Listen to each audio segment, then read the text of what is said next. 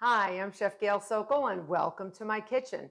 Today we're making chocolate cake. We're going to make two 9-inch chocolate cake layers. And I know you always hear me talk about the creaming method of mixing. This one is known as the one-stage method, and it doesn't use any butter at all. It uses liquid fat, oil, and that's going to make it more tender.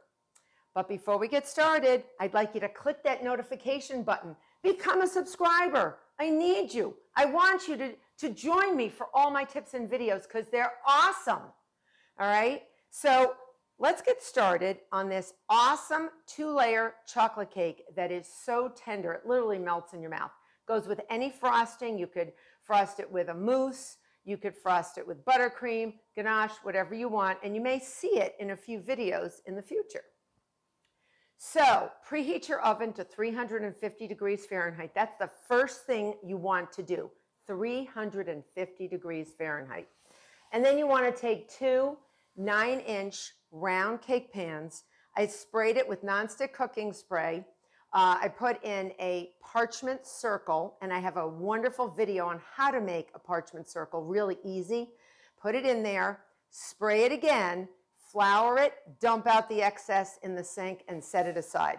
So this is all part of our mise en place. This is getting everything ready so you're not running around the kitchen like a chicken without a head, getting ingredients as you need them. You want to have them ready. So in my electric mixer, I'm going to put all my dry ingredients, all right? So what I have here is my all-purpose flour, and I'm going to read to you to make sure because there's a lot of ingredients in here. So dry ingredients in one bowl.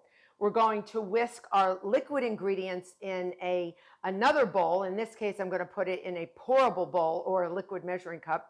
And you just add it to the dry ingredients. It's easier than the creaming method. It's super, super easy. And occasionally it is known in the pastry world as the dumping method because you're basically dumping ingredients into a bowl. Super easy, super delicious. And it makes a very thin batter, so don't get upset. You didn't do anything wrong. So in here, I have my all-purpose flour. I have 1 3/4 cups of all-purpose flour. I'm going to put in 1 cup of granulated sugar. All right, 1 cup of packed light brown sugar. And make sure you do that right before because sometimes that needs a little breaking up. I also have 3/4 cup of unsweetened cocoa powder, and it's not Dutch processed. It is natural cocoa powder, so it's acidic, so it's going to react with the baking soda that we have in here in our recipe, so that will help with the leavening. So I just want to make sure it is 3/4 cup, nice and chocolatey. And then our chemical leaveners. We have 2 teaspoons of baking soda. Important, it's going to react like I just said.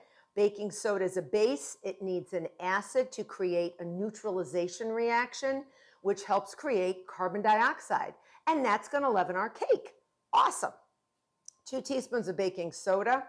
I have 1 teaspoon of salt, and I have 1 1/2 teaspoons of baking powder. That's all going to go in here. All my dry ingredients are in there. And now I'm going to take a whisk. You could also use your paddle attachment, but I really want to get these whisked up very well. So I'm going to do that with my whisk. And sometimes because of the brown sugar, you want to just sort of give it a smash. You know what I'm going to do? I'm going to break the rules. I'm going to use my best measuring tool, my hands, and I'm going to squeeze. I'm going to squeeze because sometimes my brown sugar, and I just measured it, sometimes it can have soft lumps, almost like wet sand. So I really want a smooth cake, so I really want to get this nice and smooth. You can put it through a sieve if you want to. You don't need to. Normally I don't have to, but I'm feeling this, and I'm literally feeling this. I'm putting my hands in it, and I just want to make sure that it's nice and mixed in. All right, so it is now. If you wanted to put it through a sieve, you could. All right, I'm going to just wash my hands for 2 seconds. just to get the cocoa powder off. And then I'm going to get my liquid ingredients. So we're going to get this right on here. Put it on our base. Get our paddle ready. I don't like the paddle just to mix the dry ingredients. If there's that many dry ingredients, I just like, I mean, you can do that, but I also think that sometimes you need a little more mixing with the dry ingredients. But once the liquid ingredients go in, you don't want to overmix because you don't want to develop gluten, right? So that's that network of proteins that actually creates toughness, but it also gives a little structure. So we do need some. Secret ingredient, remember, no butter in this, canola oil or vegetable oil or coconut oil, whatever you want. I have oil in here. Oil is the secret ingredient to keeping it moist.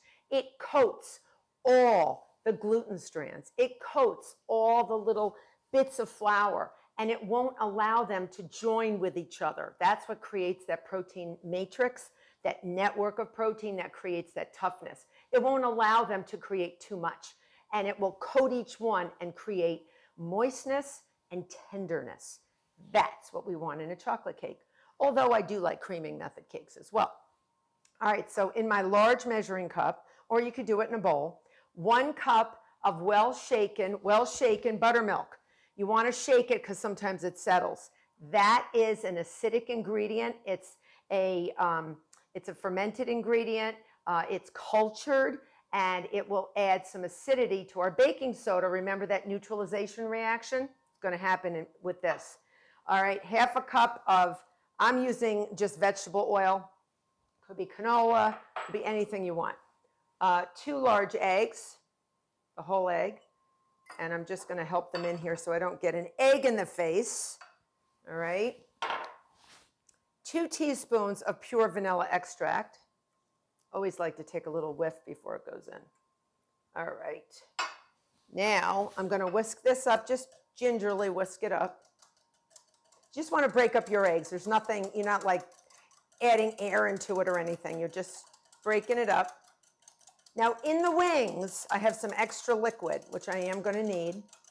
In the wings, I have 1 cup of boiling water that I poured into a liquid measuring cup, and I also put in about a tablespoon of espresso powder, instant espresso powder. If you don't have that, just use coffee. If you want to just get brewed coffee, 1 cup of brewed coffee.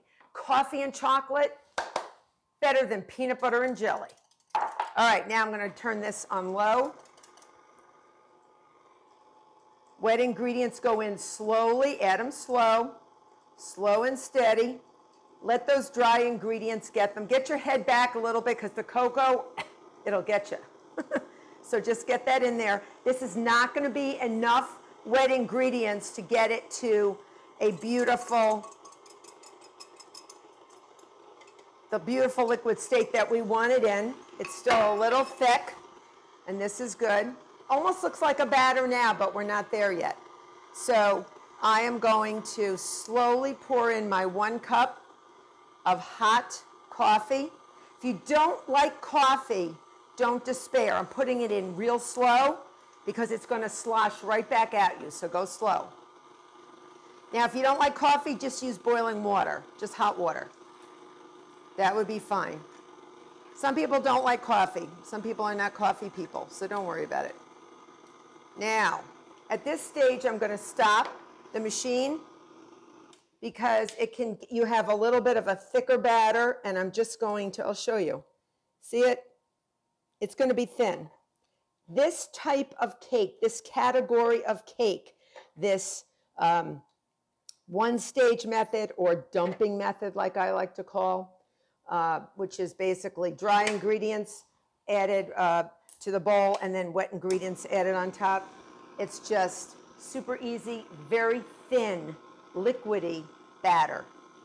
And that's exactly the way it should be, but it's not like a creaming method cake. Remember, that cake almost has like a frosting consistency in the batter. It's an emulsion, and it basically is is sort of almost fluffy. This is not going to be fluffy. Don't get upset if it's not fluffy. It's not supposed to be. Getting my cake pans ready. My oven's already hot. Remember, I'm not going to do this for too long. We can always mix it up with our spatula. Look how thin that is, right? The first time I made one of these cakes years ago, I thought, uh-oh, I really screwed up. Nope. Best cake I ever made.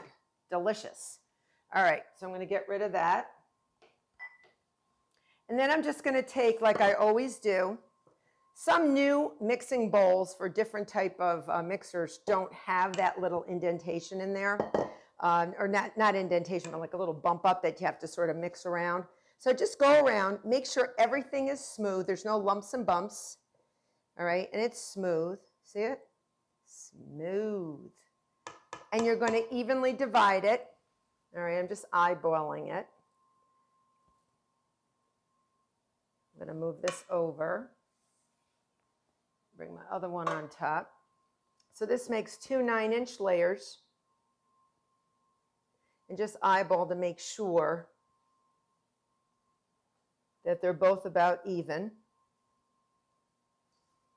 Sometimes I weigh my batter before, and I do it, but I just like to eyeball it, usually. And it usually comes out just the way I like it, just right. This is going to bake for 30 to 35 minutes, and you do know how to tell if a cake is done.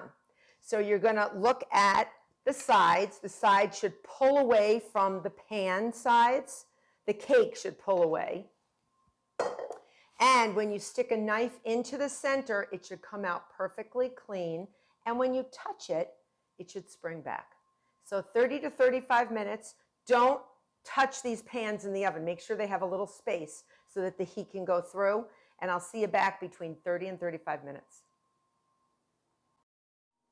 So my one-stage layer cake came out of the oven. Delicious chocolate. I'm going to show you.